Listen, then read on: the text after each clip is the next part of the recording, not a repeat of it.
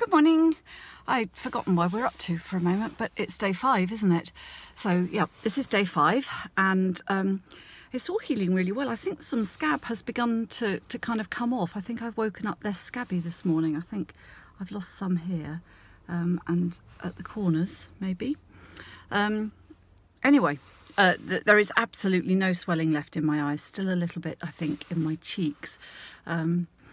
But yeah, none left in my eyes. So it's healing really well. I've just come from the gym where my trainer thought I'd come in fancy dress.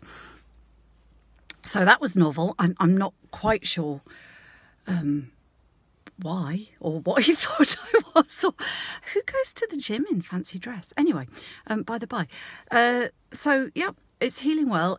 And I've just realised I've been saying in these videos, keep warm, and it's in the middle of a really cold snap in February. And so if you're watching this in the Caribbean in August, you know, forgive me, but it is really cold. It's about -4 today. And actually that helps. It takes some of the sting out. So I do find myself going for little walks when my face gets hot. Because as it heals, it does get, stinging's the wrong word, but itchy. You know how when you graze your knees and it's that healing itch that's really difficult not to scratch. And it's really important not to scratch because you don't want one of those kind of red, I've just had a graze scars around your eyes. So that's my discipline for today. Try to keep warm. But keep going out in the cold so that the itch doesn't get unbearable.